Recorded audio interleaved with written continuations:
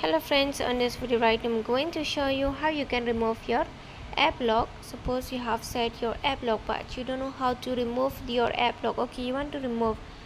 Okay, so how you can remove, right? So friends, before we start this video, do not forget to like and subscribe my channel. Okay, so let's start the video. First of all, you have to move on setting.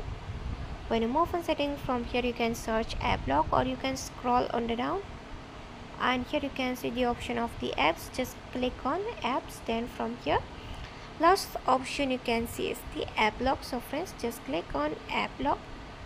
Then after that, here you have to confirm your app lock privacy. Then after that, you don't want to remove by just click on the icon, you want to remove directly the app lock. Then here you can see on the side it's the just turn off this icon. If you turn out, everything will be off, but if you want to remove, then click icon, click on setting on the side, then from here click on this lock app when locking the screen, privacy, confirm your password.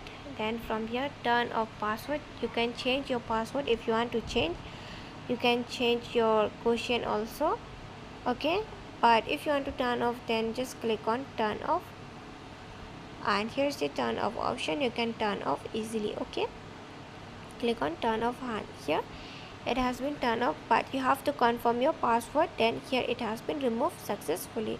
So you can remove like this. Okay friends, see, it has been removed. Okay, if you turn on, it will not work.